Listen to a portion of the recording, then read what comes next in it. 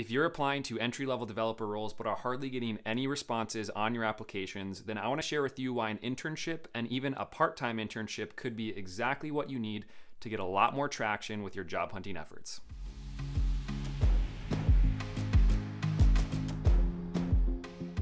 Welcome to the channel. My name is Dave. I'm an iOS developer and I make videos about breaking into the field of software development. In this video, I'm going to share why an internship was a really helpful boost in getting responses to my job applications, and then give you a few things to consider to see if it's the right direction for you.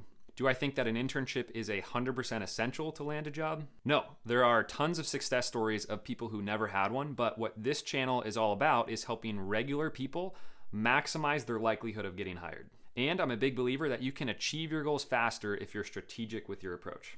And then before jumping in, this video is really geared towards people who are out of college, who don't have a degree or a background in computer science, and who live in the United States. That was me, and so that's the audience that I'm able to speak to right now. But from what I do understand, if you're in college or if you live in another country, then the approach might be a lot different. And so if you're applying to your first developer role right now, you already know that the number one thing being counted against you is your lack of experience.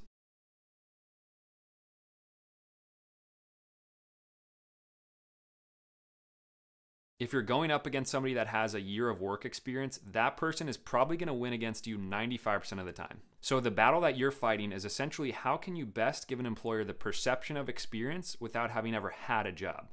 That's pretty much what it all comes down to. And so you can really think of it as a game of how can I do that better than the other candidates that I'm going up against. The top two ways, in my opinion, are having a really strong portfolio of personal projects, and you can check out my last video for ways to come up with ideas for that. And number two would be an internship. What you have to understand is that employers ultimately just want to minimize risk as much as possible when making a hire. But what an internship may convey to them is that you have done actual work on an actual product with an actual team for an actual company, actually. But seriously, whether or not you gain skills that are transferable to a real job is kind of secondary to you. The point is to be able to present a stronger package of who you are as a candidate. And so if there are two applications with all other factors equal, but one of them has an internship or is currently doing an internship, then that candidate is going to win every single time. Hopefully you're not hearing that once you do an internship, all of your applications will immediately translate into an interview. But when I added mine to my resume, I went from getting almost no responses from the first 3 months of applying to starting to get at least some responses. And that was a noticeably large improvement for me that helped me just start to get some at-bats. Now, in terms of the how, this is where things start to get a little bit interesting.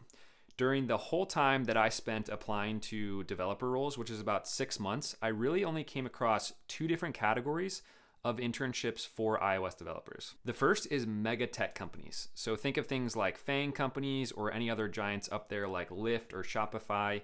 And while some of these internships are exclusive to students, even if they're not, they're ultra competitive. All of these will likely have over 1,000 applicants just for a small handful of spots. And I'm just a regular guy. I didn't go to an Ivy League school. I haven't cured any diseases. So I always did take the time to throw my name into the mix. I was just never super hopeful or confident in my chances to get one of those spots. And then down from the tech giants, you have the land of your average companies that have a mobile app. And here there are essentially no internships available for non-students. I don't know the exact reason why that is, but it may have something to do with just your normal company not loving the idea of a 28-year-old intern. Whereas large techie companies are more inclusive of unconventional paths into tech, but who knows? And so that leaves us with the young, small, cash-strapped startup-like companies. And the great thing here is that there's a decent amount of options available with very little competition. The not great thing is that in most cases, they're going to be unpaid. Now, I've referenced this in the past, but my approach here was that despite not getting paid, I could use this as a temporary step to help boost my resume and boost my legitimacy in order to help me get a job. Of course, my preference would have been that it would be paid, but ultimately I think the couple months that I did 20 to 25 hours of work a week ended up being a great deal both for me and for the company that I was doing the work for. And if it's unpaid, it definitely puts you in the position where you can tell them exactly how many hours you're able to work in a given week. And since they're getting free work, they can't really force certain hours on you. And they also expect that you will continue to job search while you're working there and that you'll likely leave whenever something lands. Now, I do understand that everyone's situation is different and that some of you might not be able to work 20 hours a week in an internship without getting paid. But one thing to consider is maybe just taking the total of all the hours you're currently working towards applying to jobs, learning new skills, working on projects.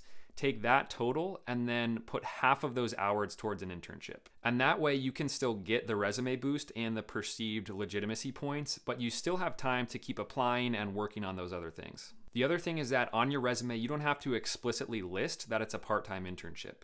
Of course, if an employer asks, you would want to tell them, but at that point you're already in the door, and so you can win them over with other aspects about yourself.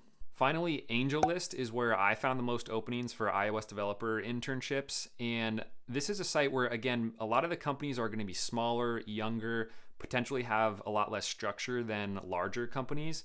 But the competition for these positions is going to be very, very small. I maybe came across a few on LinkedIn and Indeed, so it's definitely worth checking those out. But in my experience, it was pretty rare. So to wrap this up, employers want experience. If you don't have that, then an internship might be a really effective way to boost your overall package. It certainly was for me, and the number one thing that I would do differently if I could go back would be to start an internship immediately after finishing my boot camp.